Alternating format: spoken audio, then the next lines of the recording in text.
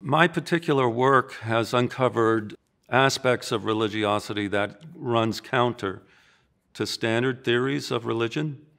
I would say that most scholars of religion subscribe to the theory that the function of religion is to modulate anxiety levels, for example, or it's to stave off the fear of death.